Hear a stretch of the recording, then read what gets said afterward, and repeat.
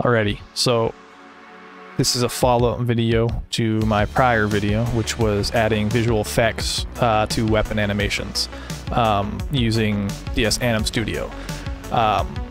If you were there for that and you saw that, great. You're on track. You're following along. If you already know how to do that, great as well. If you have no clue, like what half of the things I said there were, maybe go back and watch the video and then come back. This one we're going to be adding like damage to the little shock wave that we added. That will require some param editing and stuff like that though, so I would suggest engaging in some form of my prior videos touching on such things if you have absolutely no clue what editing params means. If you're still on board though, the stuff you're going to need for this is going to be the DSAnimStudio and MapStudio, which has the built-in param editor. And then the usual kind of mod engine, that kind of stuff for get set up and loading the mods and all that. But what we're going to do first and foremost is we're going to open up DSMapStudio here. Alright, so here we are in MapStudio. I'm not going to touch really on getting it set up because I already have a video on it, and it's pretty straightforward. So if you don't have it set up, check out my guide on getting it set up, and then meet me back here. We're just going to go over to the Param Editor tab here in our current project that we're working on. Things that are going to be kind of note here for us are going to be the Bullet tab, the Behavior Param PC or Player Character tab, and the Attack Param PC tab here. For this video in specific, we're going to just be touching on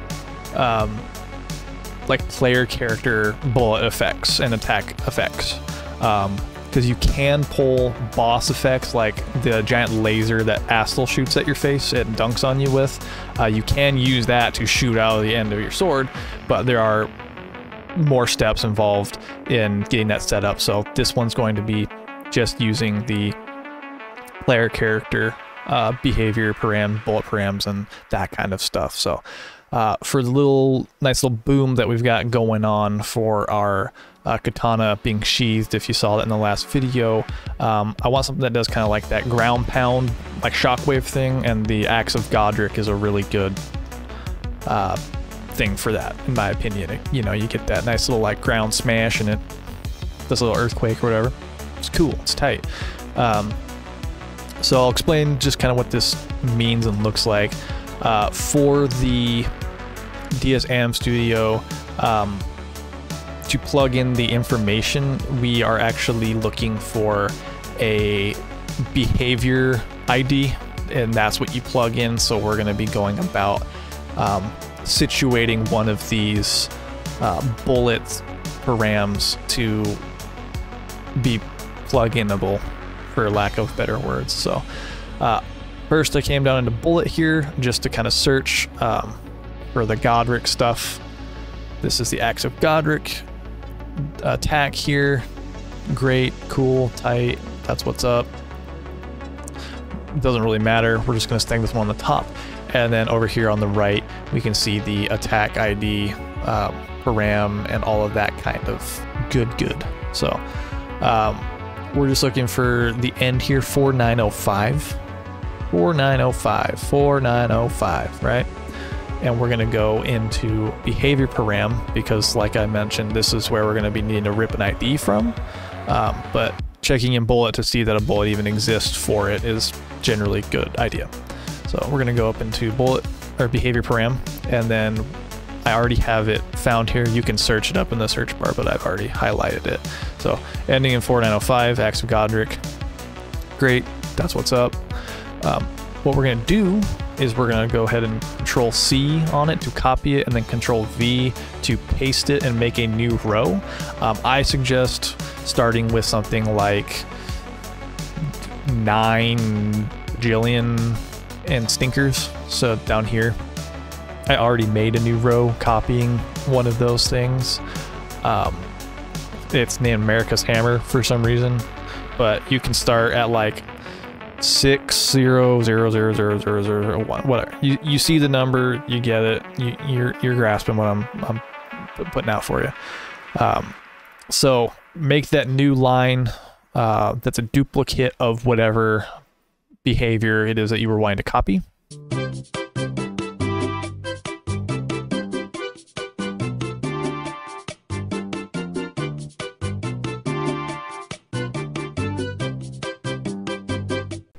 You've got your regular ass ID with its row prefix, its weapon behavior ID, and its behavior judge ID.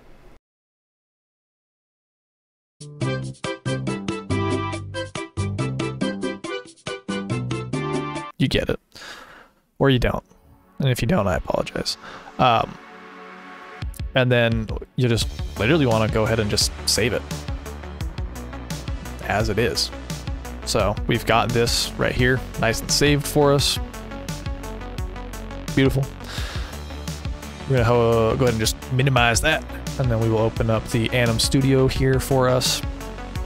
And then I want that nice little boom boom to happen kind of at the epicenter of our like shadowy darkness boom boom or whatever. So I'm literally just gonna go ahead and Control C and then Control V to duplicate the effect that we already made before, the visual effect, and then I'm actually just going to go ahead and change this from spawn one-shot FX to invoke bullet behavior, because we're adding a bullet behavior. The dummy poly that we want it to change to, the order here changed up from the one-shot, so dummy poly is there, and then on this one it's at the top, so we're just going to change this one to 260 at the top. And then attack index, we don't want to do attack index for bullet behavior, so that's a 0. And then behavior judge ID, this is where things are a little bit tricky. It's not really that tricky, but basically that number that you want to punch in is the first digit of the row, and then the last 3 of the row.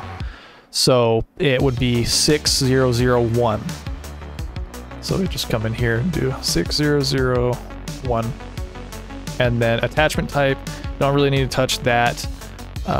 State info, don't really need to touch any of this stuff. You just go in here and click enable right here for this stuff. And then these things you can just leave alone to the best of my memory. So we will go ahead and just make all of this stuff zeros. So 260, 0, behavior judge, enable, cool beans. And then I'm gonna go ahead and just click save for that.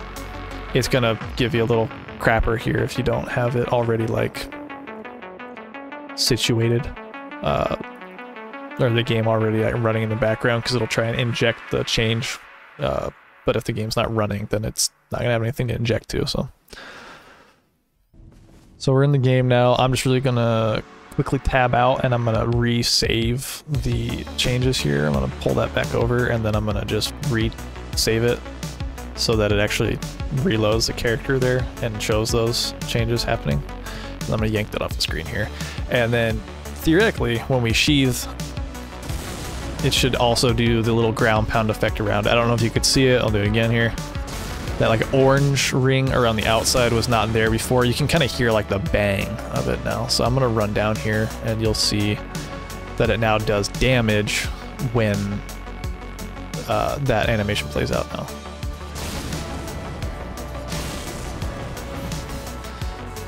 So if you really wanted to, you could run around and bully people by sheathing your sword.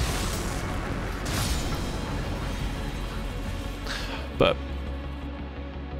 that is effectively how you would add a some form of damage to the visual effects that you can add. The same thing can actually also be done with like you could shoot like a black knife blade off of the end of your sword too. So I'll go ahead and really quickly show that off maybe.